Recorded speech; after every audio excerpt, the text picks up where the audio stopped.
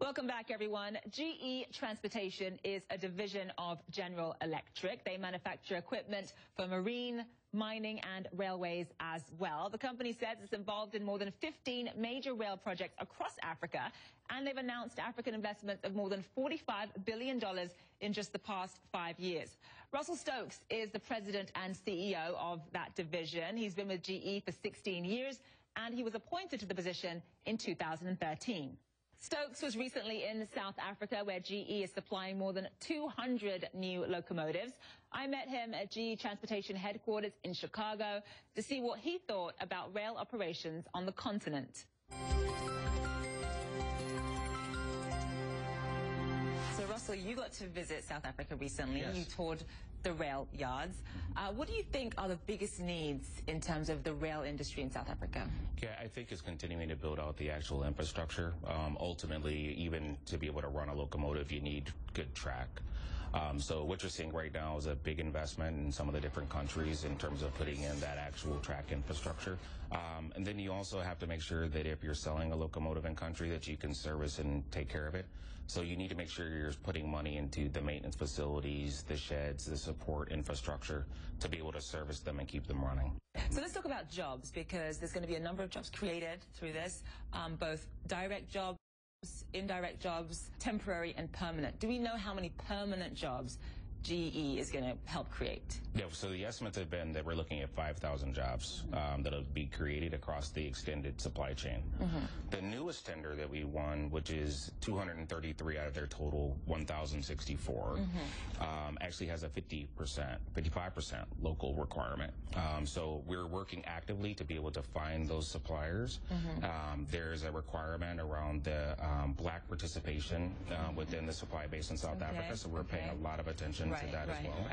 And making sure that we train them and bring their skills up to standard so that we can use their components on the locomotives that are built in country. So it's not just South Africa where you're investing in rail infrastructure. You're also looking at Angola and Mozambique. So what determines which countries you invest in terms of rail infrastructure? Yeah, so a good amount of it is really the government making rail investment a priority and understanding what it can mean.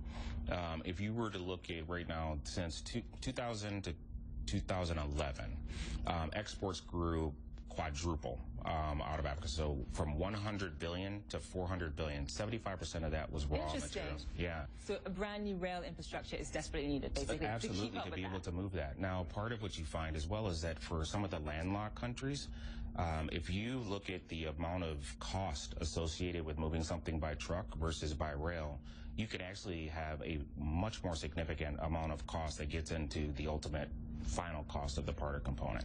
Almost a 70% adder to your cost by moving something by truck instead of by rail. It is about the further industrialization of Africa.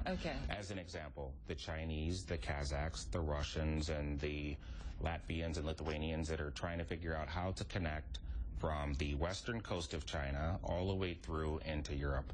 What they do now is they actually take boats. They take 45 days coming down under South Africa to get over to into Europe. If they can go across the road, they think they can do it in 15 days. So just think about the perishables you can save, the lower inventory that you'd have to have inside of a supply chain. Same thing could happen with Africa. It will revolutionize transportation. And beyond Angola, Mozambique, South Africa, are there any other countries you guys really want to get invested in? Absolutely. So Nigeria, obviously. That's where I'm from. So given how big, I mean, it's the biggest economy that there is. Yeah, 4 times the number of people. Yeah, lots of natural resources, and there's lots of us. Yeah. So if you look at, interesting statistic, South Africa actually moves 20% of their freight by rail using 2,000 locomotives. Nigeria moves 0.2% with about 35 to 40 locomotives.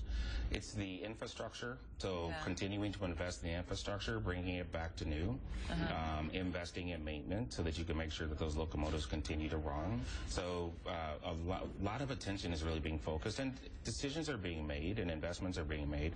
Right now there's $45 billion of investments that are being made in rail infrastructure across the country. So it is an exciting time, but it will take time to get there. Russell Stokes of GE Transportation there. Certainly sounds like a lot of African countries are on the fast track to success in the rail industry. Now, don't forget to check out our Facebook page and our website.